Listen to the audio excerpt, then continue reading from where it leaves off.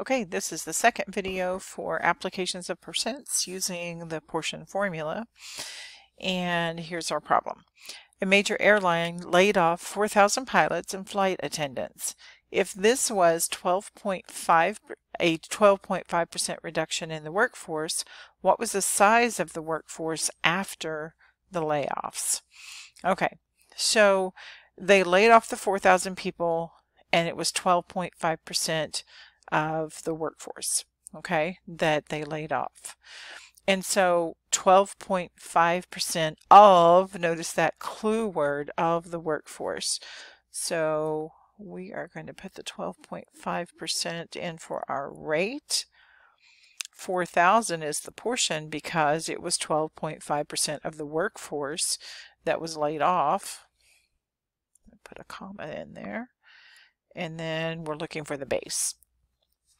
Okay, so our base is going to be 4,000 divided by 12.5% in decimal form. Okay, and then we take the 4,000 and divide it. So that gives us 32,000.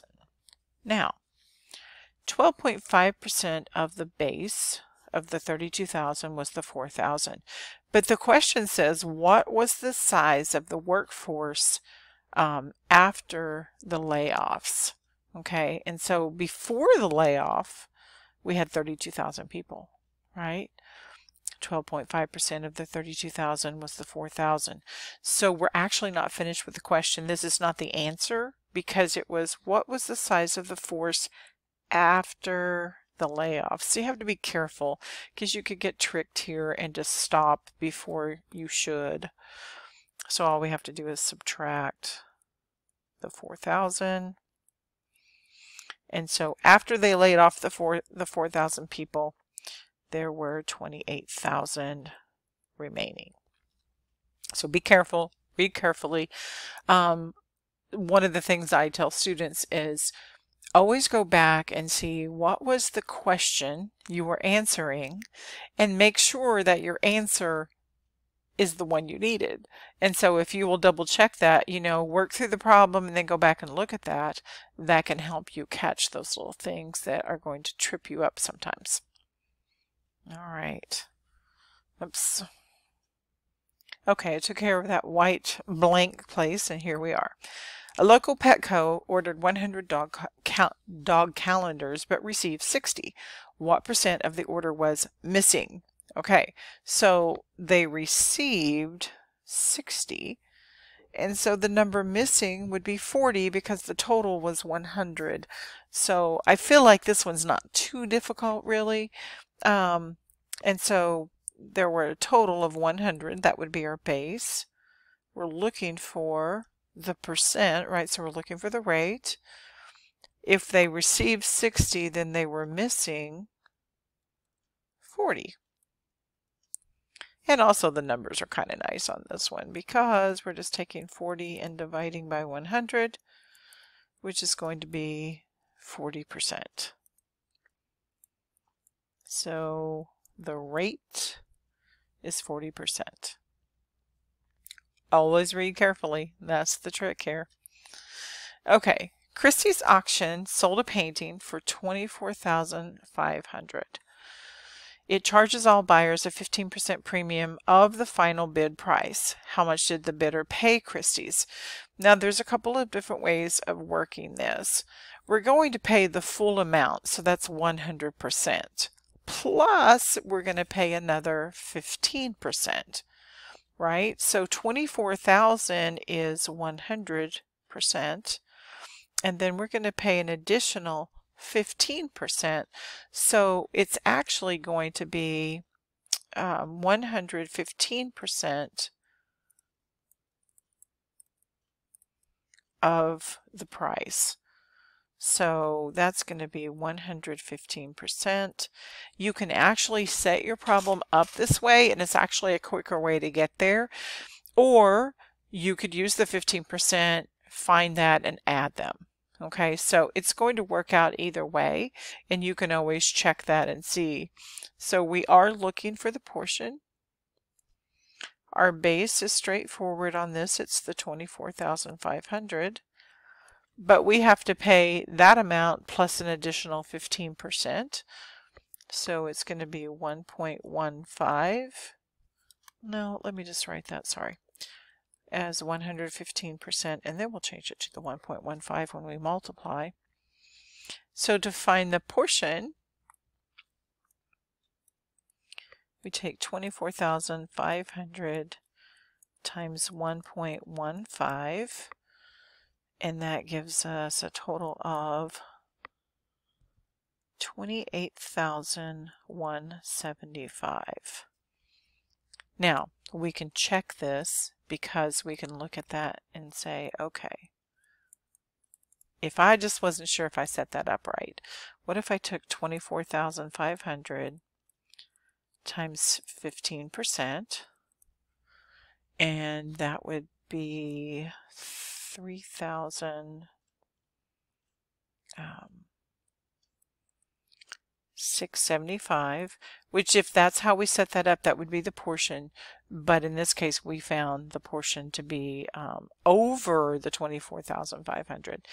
And then if we added it to 24,500, we would get the same thing, 28,175. So I feel like for some of you, it's going to make more sense to do the 15% and add. And for others, you're going to go, oh, I like this way of just adding the 15% to the 100 and working with it that way. It doesn't matter to me. Either way is completely proper. Okay, next. Okay, so Puthina Unge bought a new compact computer system on sale for $1,800. It was advertised at 30% off the regular price. What was the original price of the computer round to the nearest dollar? Okay, so the sale price is going to be the portion, right? Because the 100% should be the base. And so that's going to be $1,800. Now this is where it gets a little trickier. It was 30% off the regular price. And so we actually are not going to use 30% for our calculation to find this base. We're going to use 70%, and I'm going to explain that. That's because 70% of the base price is the sell price, right? If I take 70% of the base, I get the portion, or the sell price in this case. So I have to be on my toes and realize, oh, I've got to subtract on my percents. So basically you use what's called the complement. If you take 100% and you subtract 30%, you get 70. 70% of the original price equals the sell price. Okay, so I'm just writing that out to try to help explain that. And so to find our answer, we're going to take 1,800 and divide it by 0.7, and then that gives us 2,571.43, but it said to round to the nearest dollar. So we will just round that to 2,571. Just pay attention to the rounding so that if you are told to round in a different way, you don't miss that. Because, you know, if you're putting answers on Connect and you don't round it properly, it's going to be counted wrong. So you want to be careful with that so you're not missing things and being very frustrated, right? That would be frustrating. Okay. So let's see if we can get this done on this video. Percents of increases and decreases. It's basically like this. You're going to find the difference, and we're going to actually use our portion formula here. You're going to find the difference between the original, the cost of the items, and then divide that by the original number, and then hopefully that'll help you make sense of this. Now in this case, it's already told us gas was selling for $2.05 a gallon in January of 2017. This was $1.20 cheaper than a year before. What was the percent decrease? Okay, so we actually already know how much it decreased, right? It decreased by $1.20. And then it was $1.20 cheaper than a year before. So the year before it was going to be the 120 plus 205, so 325. And then we're looking for the rate. So just think back, the original cost was 325, and so we're going to take 120 and divide it by 325 to find out the percent of the decrease. All right, that's what we're looking for. When we divide, we get 0.36923, and we're rounding to the nearest 100th percent. So remember, you change it to a percent first, and then you can see that we can drop the 3, right? Because we're going to the hundredths place on the percent. Right, and there we go. Okay, so this one's nice numbers, and remember, it's the percent of increase or decrease. We're going to take the amount of the increase or decrease and divide by the original amount, which is the base. Well, the difference here is 200, right? It's easy to see. So we take $200, we divide by the original price. Oh, whoops. I'm dividing by the wrong thing. So it increased from 600 to 800, and so we're looking for the rate, right? And that's just going to be, it's going to be a repeating decimal. So we take 200 divided by 600.